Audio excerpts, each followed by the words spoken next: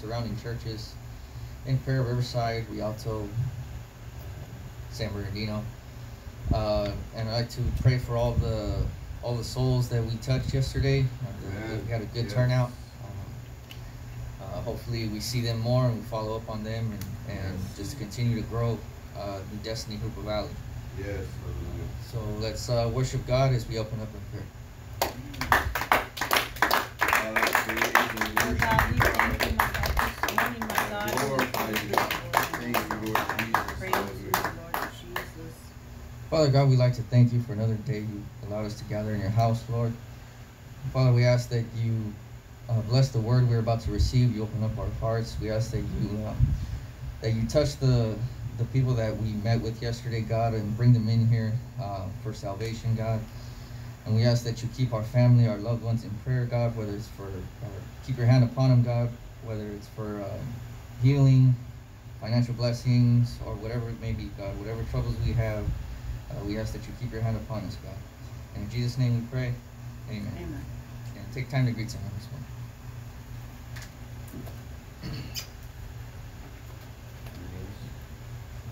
May God continue to bless you. May God continue.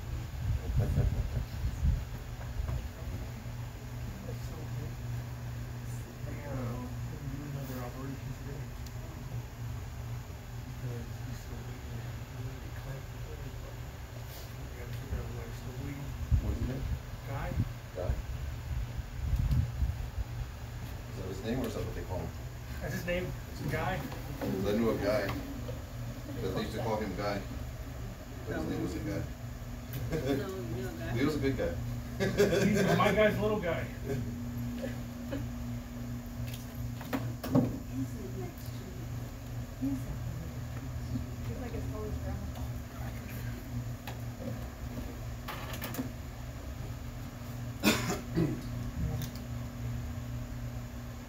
Hallelujah.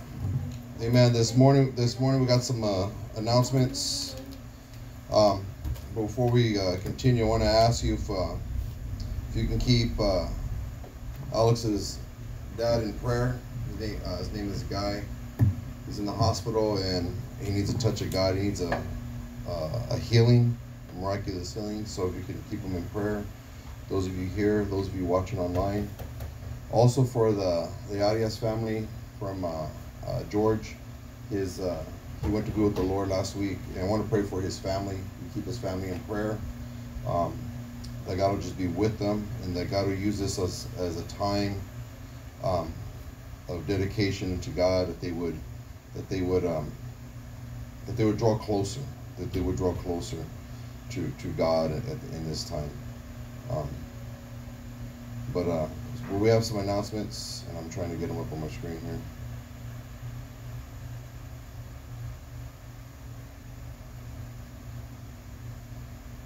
Amen. So I want to remind you of our regular services every Sunday morning at 10, every Wednesday at 7. Don't forget to follow us on YouTube, Facebook, and watch us on YouTube. The promotional video that we made for our rally, it's on our YouTube page, the New Destiny Hoopa Valley YouTube page, and you're going to see it all over Facebook and the internet. Amen. I sent it out to all the pastors last night and sent it out and posted it, so it'll be everywhere here. Don't forget August the 19th, it's a Saturday, at 10:45. There is a women's class at the Montebello Church with Sister Debbie and Sister Patty. Amen. It's going to be a good time, good sisters, good women of God. So I want to encourage you women to be a part of that, August 19th. On these events, these men's classes, these women's classes, we really count on you guys participating. Those of you guys at home, to participating, come be a part of it. This is opportunity to get blessed, to be spoken to, and Martha and I, we actually rearrange our lives around this stuff because we want to make sure we're available to take you guys, because these are very important. These will help change your life. Amen. So I want to encourage you to be a part of that. Looking forward to Saturday, August 26th. We're going to go down and see Baltasar play at the San Diego Church. Go down there, support it. Want to make a day of it? We can go down there, do something. Got to go a little earlier in the day. Go get something to eat. Do something. We'll figure out something to do. We can talk about it. But let's go down there and support them, and then we'll come back and just have a good time. And but you won't be disappointed. They're good. They're a good group. Amen. And Baltasari's a new pastor. He just got launched out at the Tijuana conference. Good guy. And we're already talking about getting with him to go help outreach for him like what we did here yesterday. Amen. Men's class. This is our New Destiny regional, Southern California regional men's class. We do this about every month and a half or so. And this one, Panorama City, Pastor Alex Alcido, he'll be hosting it. We want to make sure that we go. Amen. So, amen. If you're a man, amen, you'll go. Amen. Let's go. Let's go be men of God. Let's go see what God has for our lives. Again, these are things that my wife and I, we put our time aside.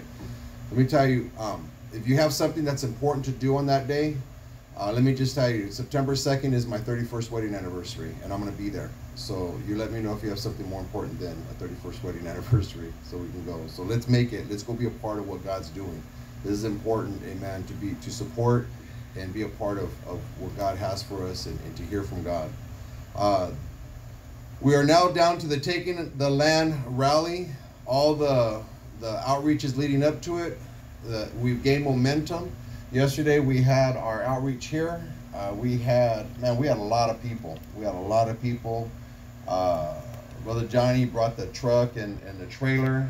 We set up on the back of it. We gave out snacks for kids, ice creams. We went and street preached, stood on the trailer, walked around, did all kinds of things, made a bunch of noise.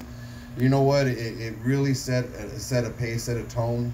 And we're in a neighborhood with a lot of fences. And usually, you know, it's been my experience, we go to a neighborhood with a lot of fences, nobody comes to the fence.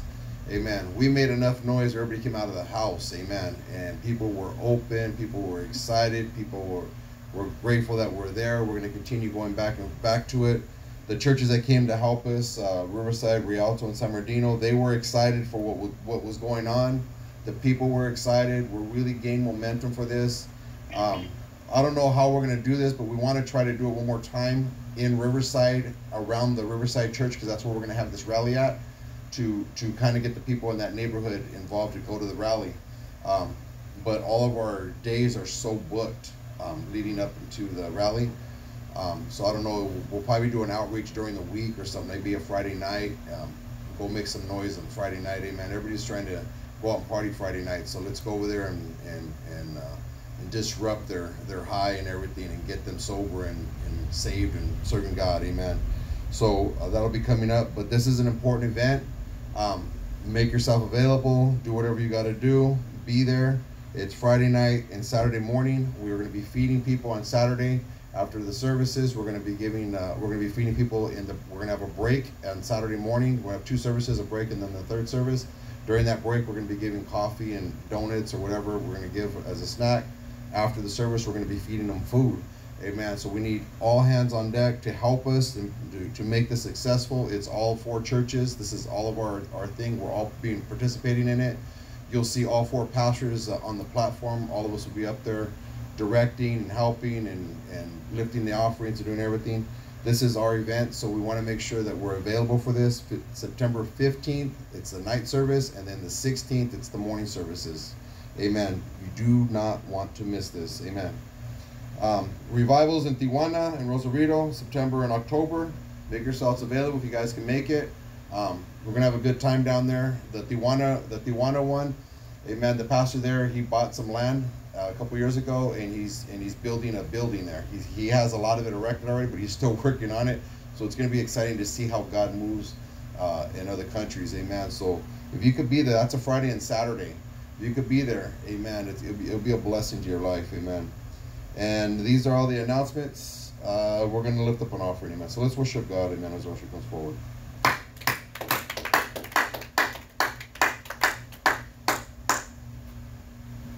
Amen. This morning, you give with an open heart. You know, we the 4 pastors Friday night, we all went out to dinner together, which is an amazing thing for us, because we don't all of our schedules don't always line up. but we all made time to go to dinner on Friday night to go over the plan, the schedule, and everything for this this coming rally. You know, we give our tithes, amen, and we give our offerings besides, amen, and God is really moving in our lives. I'll tell you, God has really blessed my life. I don't know how I make time for it, but I'm working 2 jobs and the ministry and everything else, man, and God stretches my day to make it work, and He's stretching our finances. This rally, just give you guys an idea, it's going to cost all 4 churches quite a bit of money, and we're going to we're all invested in this. It's not a Riverside Church event. This is an Inland Empire event, so the 4 churches are all sharing in the cost of the preachers and the hotels and the food and everything involved. We're all sharing in the cost of it. Tomorrow I'm going to be sending out mailers with the flyer with hotel information and a letter to all the churches, so they to give them a formal invitation. All that costs us money. So I'll be lifting up a pledge for the rally. This is our rally. Those of you, we do got people who watch online. So even those of you guys who watch online, this is your opportunity to be a part of what God's doing. And during the rally, make yourself visible in person for the rally. But the rally is going to cost all 4 churches quite a bit of money. We're gonna buy pizzas and chickens. We're gonna order 40 pizzas. Amen. So you guys eat pizza, you can do the math. It gets pretty expensive pretty fast. So what we're asking is, I'm gonna be lifting up an offering, and I want you guys to think about it. Okay, I want you guys to pray about it. I'm not gonna tell you right now to commit to an amount. But what I'm gonna ask you is, I want you to pray about it this week, because next Sunday I'm gonna ask you to either give the offering and write it on the paper that it was for the rally, or put a paper in the basket saying, this is what I will give by the 1st of September for the rally, because we need to cover these expenses. I do these events and I just do them. I don't care if we have money or not. If I sit there and wait until we have money, we'll never get nothing done. I just say, look, God, we're going to do it. Your will, your bill. Let's take care of business, and God always comes through. So just letting you know, this rally, it is going to cost, and it is our expense as a church. So let's come together and participate, be a part of it. And next week I will be asking you guys for your commitment to bring an offering for the rally by the first Sunday of September, so we can make sure we cover all these expenses. Hotels alone, amen, because we got 3 guest preachers coming in, amen, and we still got to give them offerings, and then we still got to buy all the food, amen. We're looking at over 400 pieces of chicken. We're looking at 40 pizzas. We're looking at drinks and desserts. I mean, it's a lot, but I know we can do it. I know we can do it. We wanna bless, amen, all of our visitors that are gonna come and be a part and participate. What we did yesterday is the momentum, and what we're gonna do on the 15th and 16th is the blessing that's gonna overflow upon your life, amen. So be prepared. Remember, be faithful with your tithes, with your offerings. Be faithful with missions. Today is the 13th. I will be sending our missions offering in 2 days on the 15th. I send them the 15th every month to Colombia and Peru. Amen. Participate in that. Give for that. Amen. We send $100. The 4 churches all put in $100, and that goes in regardless if it comes in through the offering or not. We send it regardless. So sometimes the church pays for it, sometimes we pay for it, but either way it's going to get paid for because we want to reach the world for Jesus. So be a part of that and allow God to bless your life. Amen. So let's bow our hearts, amen, as Brother Angel blessed the gift and the giver. Father God, we ask that you bless these tithes and offerings brought before you this morning, God. We ask that you bless those that continue to give faithfully into your kingdom, God. In Jesus' name we pray. Amen. And what a mighty God we serve. What a mighty God we serve. The angels bow before him, heaven at the door. What a mighty God we serve. Pretty soon we're going to actually have live music. You know that when we step into having live music, you come to church and you see the size of our church and you see the same faces. We have some other faces that don't come all the time, but they are part of our church. They do watch. We do have people that do watch faithfully online, and I know they do because they'll message me. You know, like we have brother Juan Guzman and Sister Alvia. You know, they watch online and they give to the church. You know, they're part of our church. We have Millie and Johnny who can't make it down here all the time because they live in the mountains, and they watch online. And we got a lot of people. Sister Dora in Arizona, she'll watch online, and so there's more to what we have here than what you see, and God's really moving, and you have no idea how excited I am about what God's doing in this place. But the thing is when we step into things like ministries, the music ministry, having Angel up here helping with song service and that kind of stuff. What that does, you may not realize it, but that shows a level of maturity in the church. It shows the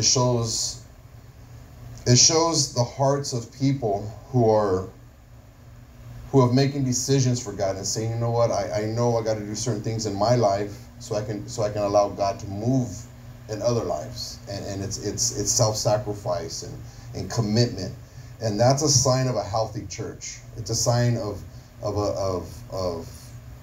maturity in a church. And going into where we've been so busy, and sometimes you might be like, well, we're not that busy, but me and Martha, we're like extremely busy. And as we go into our winter time, we're gonna shift our schedule a little bit to accommodate that, because we're gonna begin to build spiritually. We're gonna begin to get into prayer. I want the church. The church needs to be a church of prayer. We need to be a church of faith, and we're gonna begin to have prayer meetings and intercessory, and we're gonna really reach the throne of Christ. And it's not that we don't do it now, but I mean we're gonna really step in, because we are moving into another level of maturity as a church. September is next month. August 1st marked 5 years that I received a key to a building in Drupa Valley. September next month will be 5 years that we've been open as a church. Matter of fact, I gotta go to the county and renew our name and stuff. We have a name and everything registered with the county. I got to go and renew that. It's good for every 5 years. And God's really moving, and we're at that time in the church where we're on time. We're right on time. We're not behind. We're not ahead. We're on time. Yeah. Things that are going on here, they're going on time. It's what we're supposed to be doing. It's where we're supposed to be. We could be more, and I think we are a little bit more than a lot of churches, even churches that have been around even longer than us, and that's because of our international portion of our ministry. You know, we have some other churches that really taken off in that, like the New Hope churches. You know, Pastor Mondo and Abe, they really, as soon as they started, they were running to Mexico and South America. Same thing with Pastor Junior in Palmdale. Same thing. He's made a commitment to go out there and be a part of that. And as we're developing, we've really taken a part, and we're reaching the world for Jesus. But we got to be prepared. See, we're given everything we need to be a successful Christian. So I want you to listen. We have been given everything we need to be a successful Christian. In life, you're going to have a job. You're going to have a career. You need to begin to think about, okay, what's my career? What am I going to do? What can I do that this defines who I am as a professional? And you get a career. And once you begin to have a career, especially young people, they're thinking about the future. I need a career. I need something that it's going to establish me. Young people who want to get married, they understand that you ain't getting married if you ain't got a job. You're not gonna get married if your ambition isn't to own your own home. because you gotta have that drive. You gotta have it. But in Christianity, we can't approach it with, well, I go to church, so that's enough. You see, God has given us everything we need to be successful Christians. Yeah. And I say successful Christians because there's so many unsuccessful Christians out there in Christianity. Christians who go to church and declare Christianity and determine that they are saved, but still live like devils. You see, God has given us everything we need to be successful. Yes. He has taught us purity. He has taught us sanctification. He has taught us how to live correctly. He has given us the ability to be overcomers when it comes to addictions and how to push aside lustful desires. He has given us everything we need to refrain from speaking like a foul trucker or a sailor. He has given us everything we need to be successful. We are given the Word of God. We are given the Holy Spirit for comfort and direction. But the problem is, with everything given to us, we are still caught being unprepared. So many Christians, as we live for God, we get into situations in our life where we do not know the answer. We do not know where to go. We do not know where to turn. It is amazing to me how many Christians that I've talked to over the years that they'll sit there and they'll have these issues and they'll have these problems and they go through things. And you know what the Bible says? We're in this world. We're just not of the world. So that means we're going to go through some things. Yeah. But in Christianity, there's so many people who are Christians, amen. They wear the shirt, amen. They wear the Christian shirt and the Christian clothes. But they don't have the simple answer that they need when it comes to when they hit a time of trial. You come to a time in your life where problems hit you, and what we do is we begin to crumble instead of stand stronger. And the answers are simple. God has given them to us, but we become so unprepared to withstand the wiles of the devil that before you know it, we're stumbling and we're going backwards and going back to the very thing that God has removed us from. The book of Proverbs, it says that it's like a dog returning to his vomit. And that's what it is for us when we leave God and we go back to the life that we had. We go back to the sin that we came from. It's like a dog when he goes back to his vomit and he begins to lick it up and eat it. That's what that is.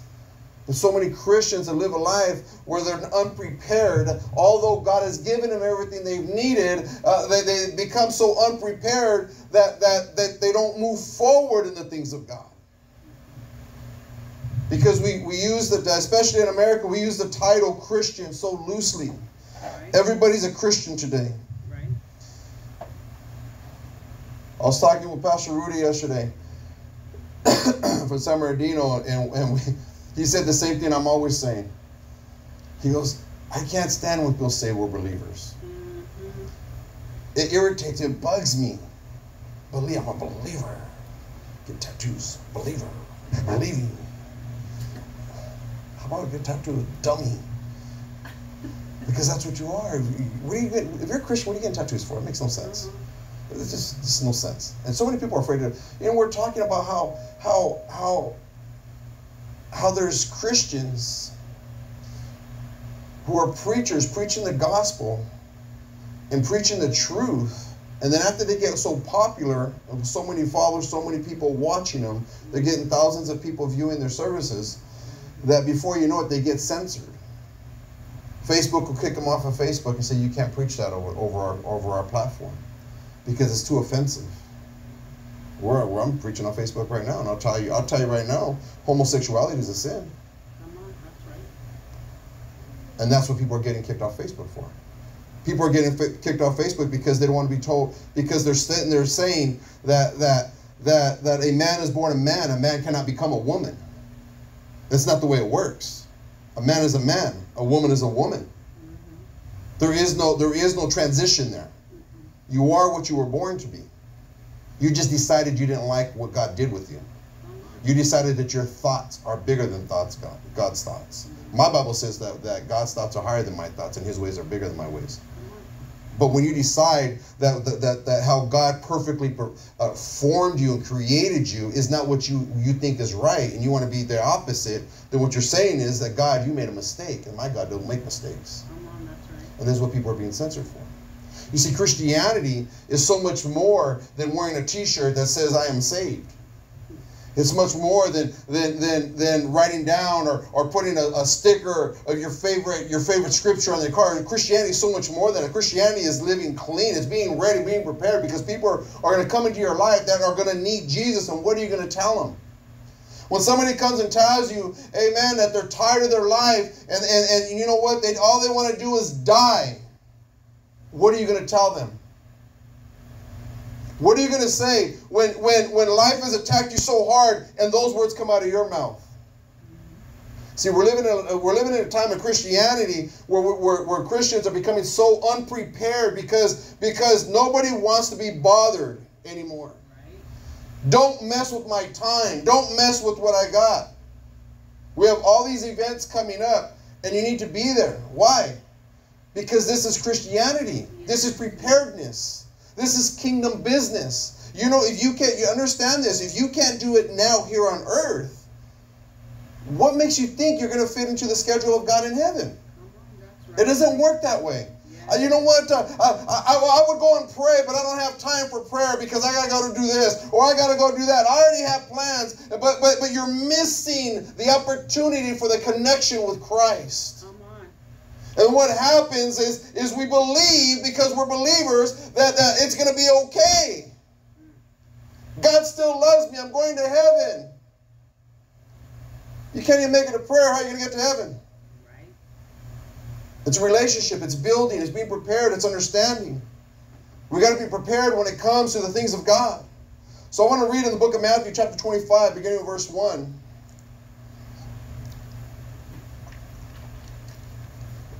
Matthew 25, beginning with verse 1.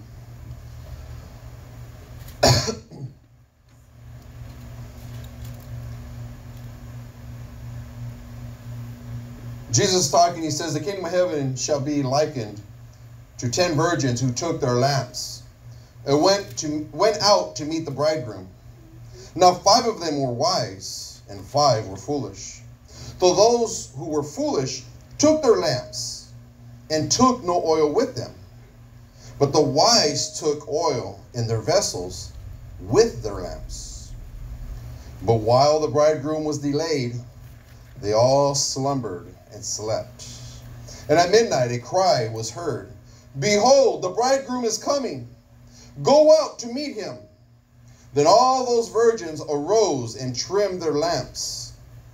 And the foolish said to the wise, give us some of your oil, for our lamps are going out.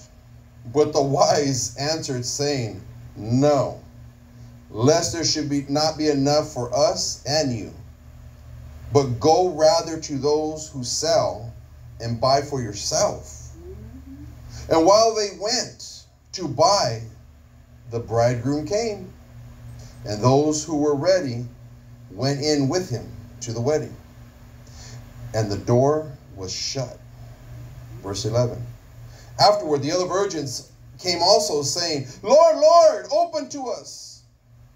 But he answered and said, surely I say to you, I do not know you. Watch therefore, for you know neither the day nor the hour which the Son of Man is coming. Amen. God, I pray, God, to bless your word. I thank you, Lord, in Jesus' name we pray. Amen. The 10 virgins were standing by for the bridegroom.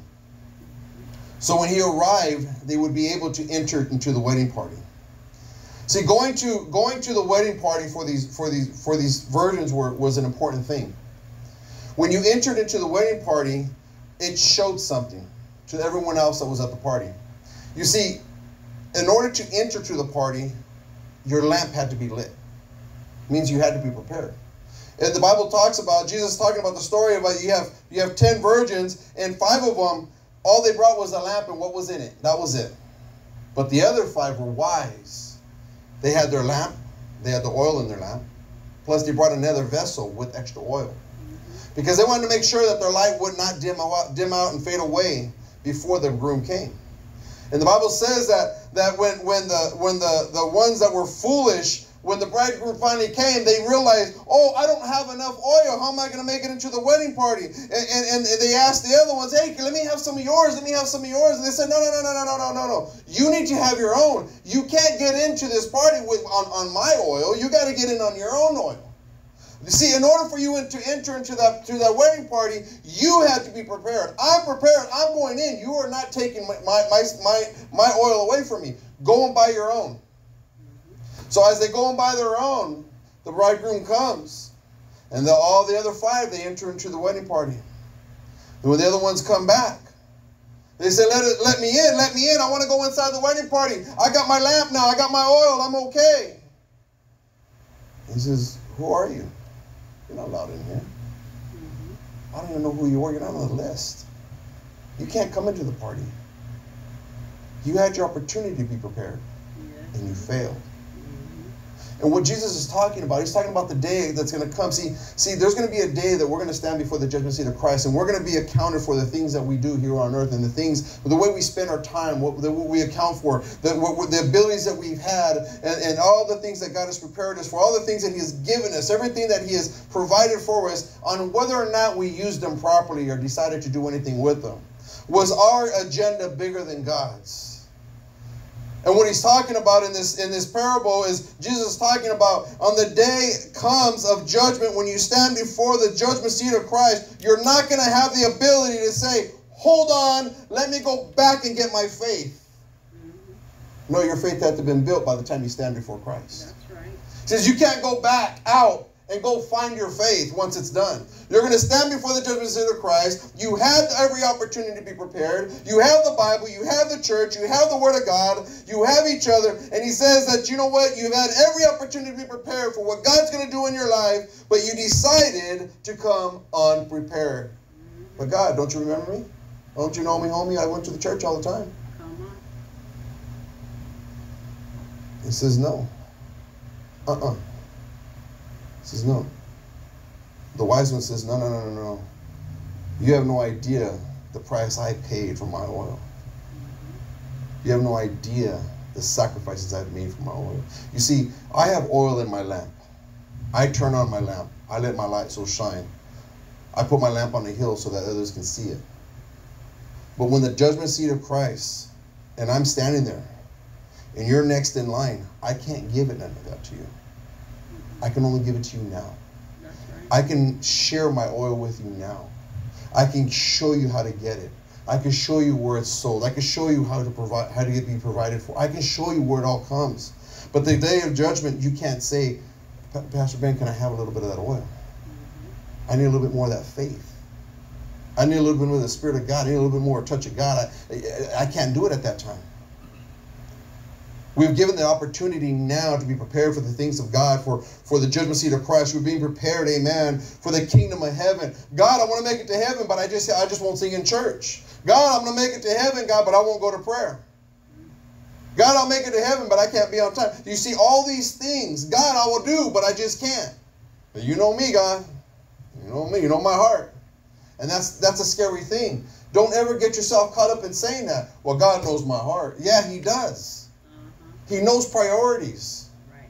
There was a little reel thing on Facebook, and it said it was a guy, amen, that was walking away and going away and going into another room.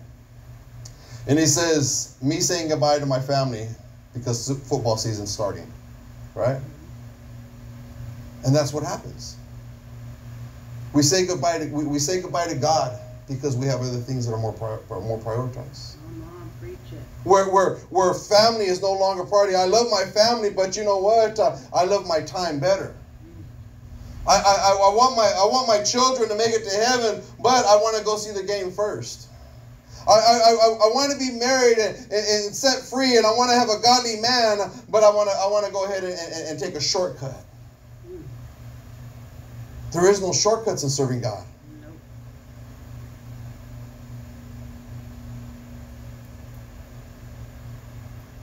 See, and if these people didn't make it to the wedding party, see, this was important. A woman in this time, the reason why he speaks of the 10 virgins is because the virgins were the ones that were preparing themselves for a man of God, to be married. You see, it was a time where women desired to be married, and men desired to be married. Women couldn't desire to be married to a man if men weren't willing to be married. They were the desire at the time was to come together and create families. It was an honor to come together and create families. It was noble to have a lot of children. So this was the thing. This was the thing to do. This was the popular thing. And the women who did not make it into the wedding party, who have been saving themselves in purity, didn't make it into the wedding party. All those in the wedding party, the other men that were in the wedding party, were waiting for that one girl to come in. Where is she at? I know she was going to be here. She told me she was going to be here, and I can't wait, because it's going to be at this wedding party that I get to begin to court that girl, that I can begin to be prepared that she could be my wife. And that girl is waiting. He's inside. I got to get in there because you know what? That's the man that I want to be in. And I got to show up because I got to be prepared to be into the wedding party. But if she didn't have enough oil, she wasn't prepared. And everything she did to save herself and be pure was just diminished. And she was now, because she didn't enter into the party, she was found unworthy to be a wife. Think about this. You're preparing your life, you're preparing yourself for the moment that you want for the victory in your life, so you can begin to start a family, you can begin to do the things, and you can begin to have the things that you've always desired for since you were little. But then when the time comes, you find yourself so unprepared that the very person, the very opportunity that was given to you, you missed it. And you picked one of the other five. Right. So it was important to be prepared to get into that party. It wasn't just that it was a wedding and Jesus was going to turn water into wine. That's not what was going on here. It was the opportunity to show others how prepared you are. We're given opportunities all the time to show others how prepared we are. We're given opportunities every day as things come against us, as things come at us, as things are problems and things hit us, as other people are asking for advice, other people saying, pray for me. We're given opportunity every day to show our preparedness, to show how determined we are to make it to the finish line, how determined we are to make the kingdom of heaven our home. We are given these opportunities every day, like these women were given, the opportunity to show that they were worthy of the wedding party. We're given these opportunities. But is our lamp running out of oil? So these women had potential. You know that when people say you have potential, have you ever been told that? I was told that a lot growing up. You have potential, you have a lot of potential. You know what they're actually saying? They're saying you have the ability to accomplish what you want and are able to be successful, but you're too lazy to do it. That's what potential is. You have potential, man. Man, that guy has potential. That woman has potential to do something for God. They have potential. They can really do it. They're smart enough to do it. They have the ability to do it. Man, they have that thing, but man, they have the potential to do it. It's just too bad they're too lazy to get out of bed and do it. That's potential. I see guys all the time. I see guys at work all the time. They come in, they have a lot of potential. They're just lazy. There's a guy right now at work. He worked for another office. Been with the company for years. He has a lot of potential. Great at his job. But he's lazy. So they brought him to me. I straightened him out, got him to work again, threw him back into the field again.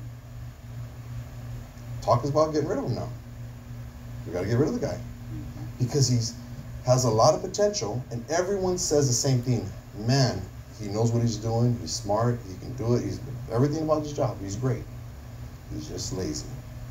We can't use a guy who's lazy. So you can have all the abilities, know-how, smarts, and all that. You can have all this stuff in the world. But if you're not willing to get up and do it, what good is it? These women, they had every opportunity in their life to preserve themselves and be presented before God, to be married. But They were too lazy to prepare themselves and missed the opportunity and the very calling of God in their life. The very calling. They have potential.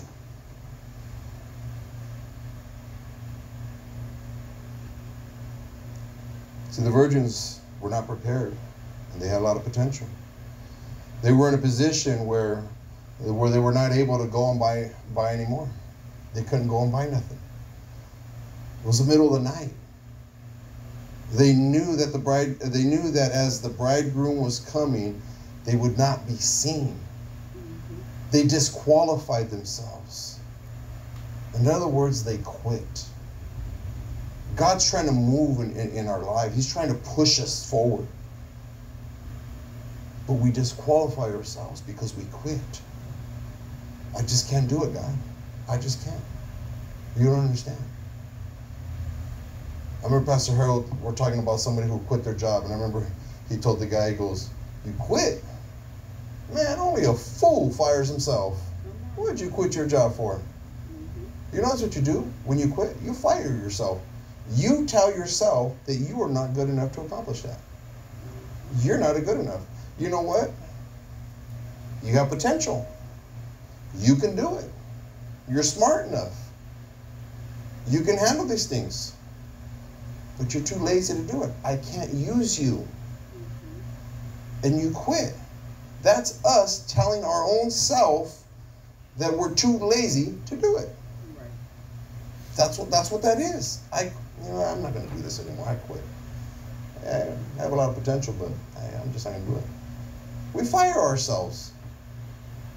If you can't even keep yourself afloat, well, you won't even give yourself the job. But yet we want to say, "But Lord, let me in. I'm on the list." See, being prepared is important. In order to have their lamp lit when the bridegroom arrived, they had to preserve the oil. Those who were able to preserve the oil understood the value of the oil and the cost of having the oil. They knew that during the time the bridegroom was coming, going out and purchasing more was not going to be an option, because it was a custom for the bridegroom to come at night. That's what the lamps were for. And that was probably because in the darkness, he would be able to see his bride afar off because of the light shining through the darkness. So there's going to be times in life that when you're going to need an answer from God. A time when your faith is going to be challenged. Has your faith ever been challenged? Mine has. When no one is available to give you the word of encouragement.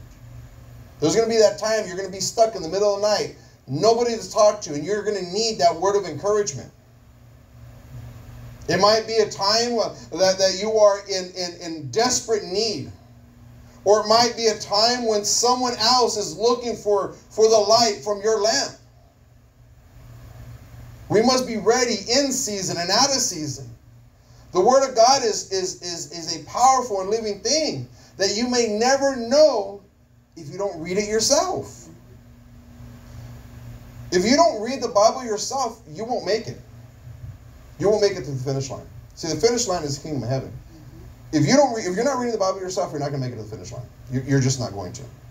Because you're living off of other people's knowledge, and you're not taking time to let the Word of God speak to you. You've got to read your Bible. If you're not praying, you're not going to make it to the finish line.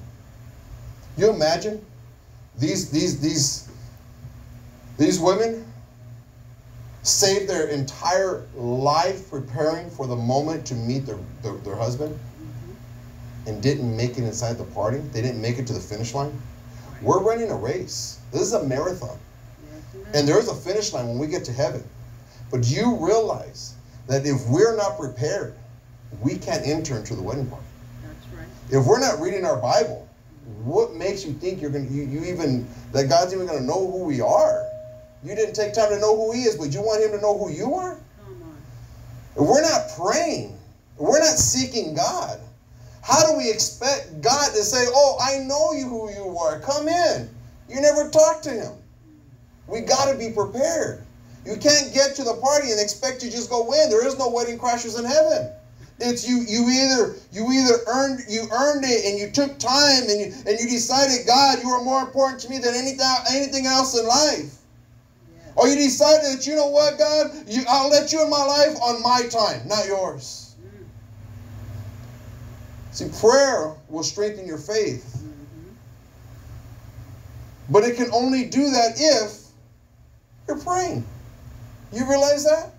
Prayer can really strengthen your faith and build your relationship with God. It can lock you in with God, man. You can get so deep into prayer that you can touch heaven's throne. Amen.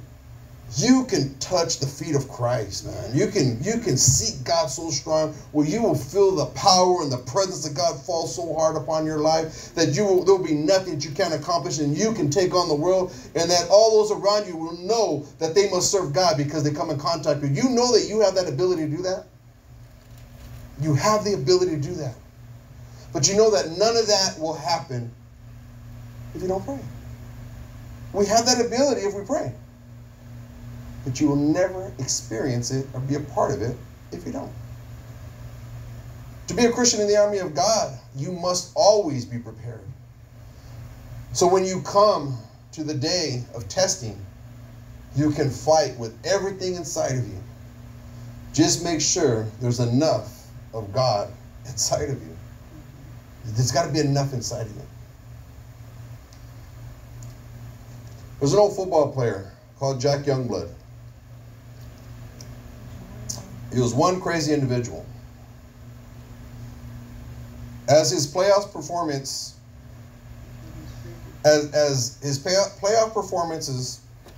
in 1979 proved, Youngblood missed just one game in his 14-year NFL career. Imagine that. 14-year career. He missed one game. That wasn't even church. That had nothing to do with God. It was something he loved to do. You would have thought that the game would have been after the Hall of Fame linebacker broke his leg, but it wasn't. So Youngblood broke his leg in 1979 divisional playoffs against the Cowboys. But instead of missing the rest of the playoffs, he returned to action and ended up playing in the Super Bowl. He didn't give up. He missed one game in 14 years, and it wasn't because he broke his foot. It was because he continued to fight forward.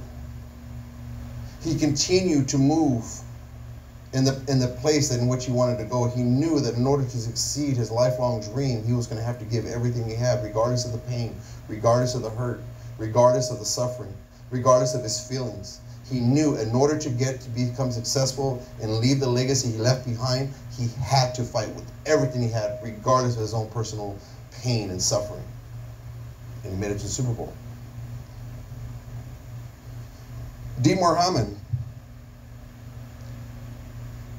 A week after Liverpool's championship league victory over AC Milan, Hamann was ordered to have an x-ray by the German team doctor. Turns out he had broken his foot. That's what he says. He says, I can remember when I did it, but not how. I was determined to shake it off despite the discomfort. Hamann said, I remember the Liverpool team's doctor putting some ice on it afterwards, but we were walking on air by then. Not only did he break his foot during the extra time, but Hamann went on to get the ball rolling by scoring Liverpool's first penalty in the shootout. Wow. And all that mattered was that I scored, he said.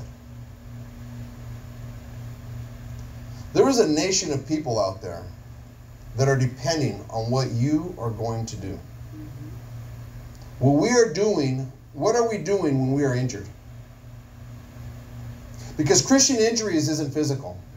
A Christian injury, when I remember, I was saved a couple of years, maybe 2 years, and I got into this really bad car accident, like right here at the corner. Really bad car accident. Car pulled out in front of us, hit us, and then we went to cross in the medium and went head on with another car. Wasn't wearing a seatbelt. I was in a small car. Alba went through this window. My head went through the front windshield. The dashboard came in, hit my knees. It was a mess.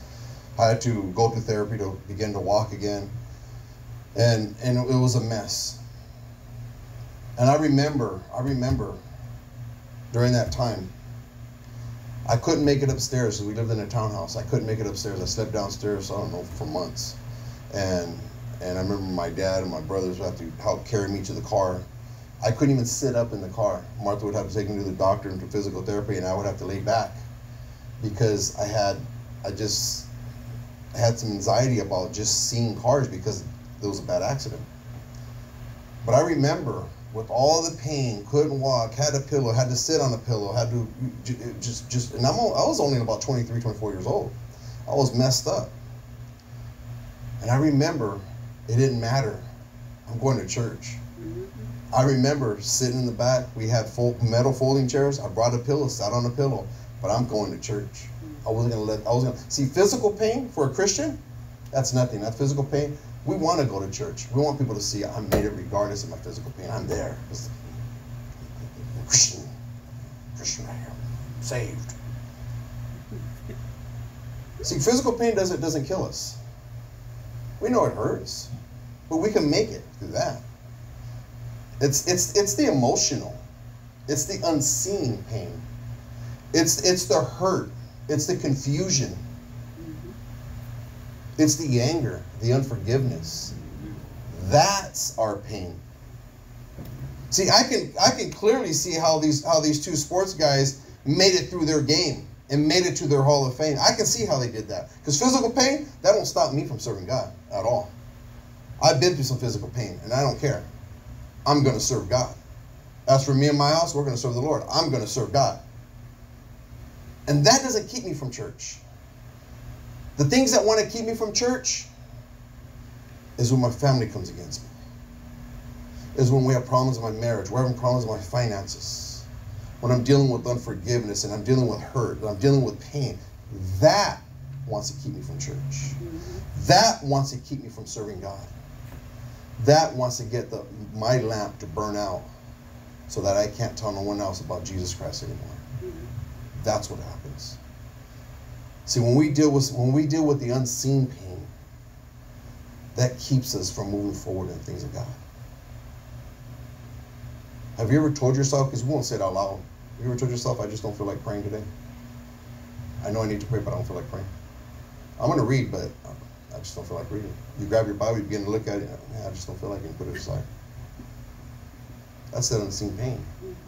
See, the physical pain, you can have a back pain, or you'll be determined, I'm going to read. I'll let the pain keep me awake so the Bible don't put me to sleep. Right? But that unseen pain, that's when things happen. That's when our lamp begins to need oil. That's when we get into the middle of the night in darkness, when our light's no longer shining. When we have nowhere else to turn and we try to tell the person next to us, hey, let me have some of your oil. And they say, hey, you know what? I've been praying. I've been reading. I've been seeking God. I can't help you.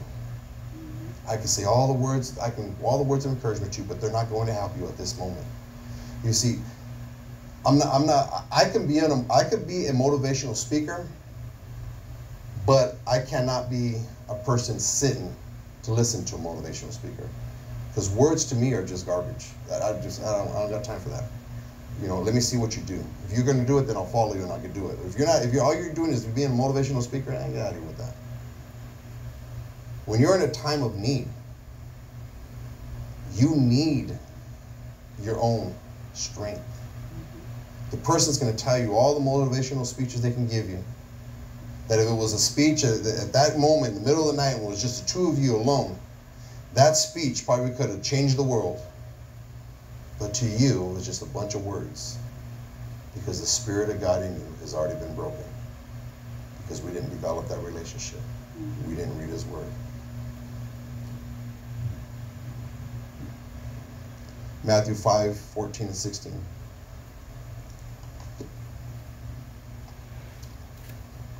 Jesus says, you are the light of the world. A city that is set on a hill cannot be hidden. Nor do they light a lamp and put it under a basket, but on a lampstand, and it gives light to all who are in the house. Let your light shine before men, that they may see your good works and glorify your Father in heaven. Jesus says, you're the light of the world. You are on the hill that cannot be hidden. People know that you are a servant of Christ. People know who you are. People know who you are. They know who you are because we tell them who we are. People know I'm a Christian because I live as a Christian. And if they don't know it, I tell them I'm a Christian. You know why I tell them? Because I'm inviting them to church. I'm inviting them to accept Jesus Christ. I want to make sure everybody who comes in contact with me knows I am a Christian. I am a man of God. I don't need to tell them. They'll see it through the way I live. But I make sure to tell them because now that gives me opportunity to pray with them. I am a lamp. I'm sitting on the side of a hill. I cannot be hidden. Jesus says, let your light so shine. Is there still oil in your lamp? Is your lamp shining?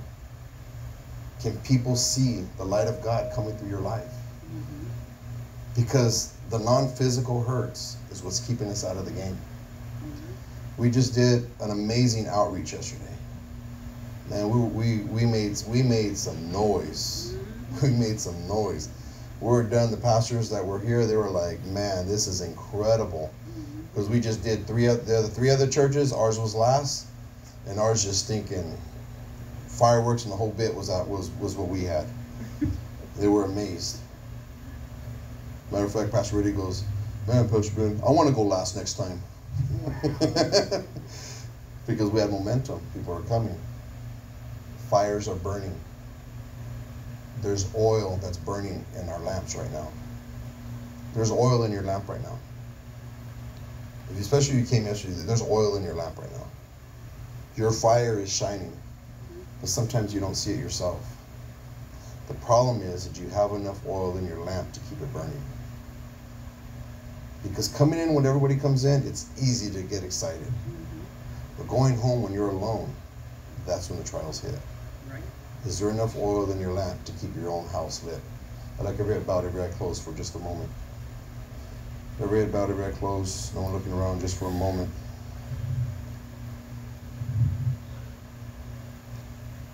These 10 virgins dedicated their lives for this day, for this opportunity to be seen. They waited for this moment for God to let them into the wedding. Everything they did up until this point was everything they desired. But when they came, they were unprepared. They were not ready for what God had for them. They were not ready for what God wanted to do. You see, God wants to do something in your life. He wants to help you. He wants to take you to a place that you've never been. He wants to use your life to touch other lives. The problem we have is we spend too much time looking for ourselves and not paying attention to what God wants for us. You see, God wants to do something in your life. He wants to help you. You're going through some problems, you're going through some issues, and we think being called a Christian is going to be enough to get us through, but it's not. We need much more than that. We need God to be in the center of everything we got going on. And unless we begin to cry out to God, you're going to be found with no oil in your lamp, banging on the door and saying, let me into the wedding. And as Jesus said, he says, I do not know you. Could you imagine coming to church your entire life, but never being prepared? God has a plan for you. So we're gonna stand, we're gonna sing a song. but these altars are going to be open. If God spoke to you, I don't want you staying at your seat.